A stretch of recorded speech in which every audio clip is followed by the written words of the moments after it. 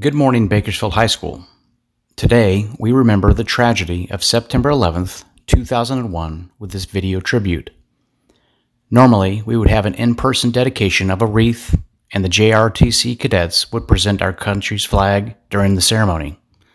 But nevertheless, we want to take a small portion of our day to recognize those who lost their lives, those who have been directly impacted by this tragedy, and those who fight for our freedoms.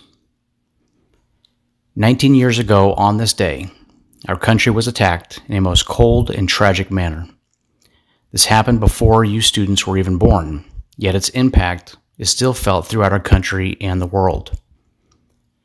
On that fateful day, September 11th, 2001, 19 al-Qaeda terrorists hijacked 4 commercial passenger jet airliners.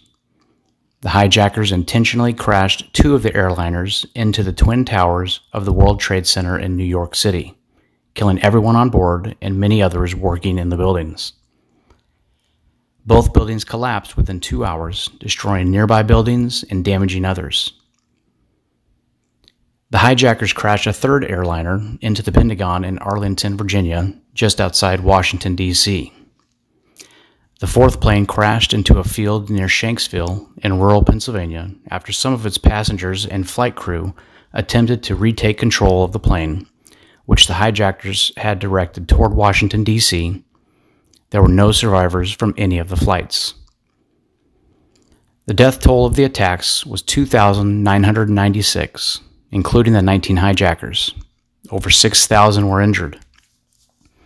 The overwhelming majority of casualties were civilians, including nationals of over 70 countries. Additional people died of 9/11-related cancer and respiratory diseases in the months and years following the attacks.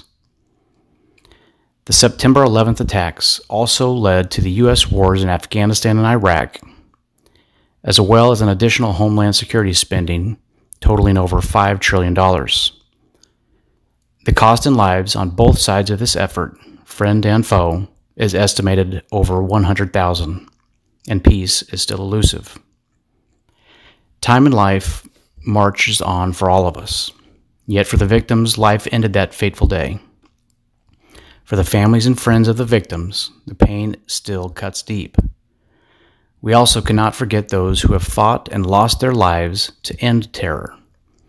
For us here at BHS, I would say that we will honor them by remembering them as we do today, also recognized as Patriot Day throughout the United States.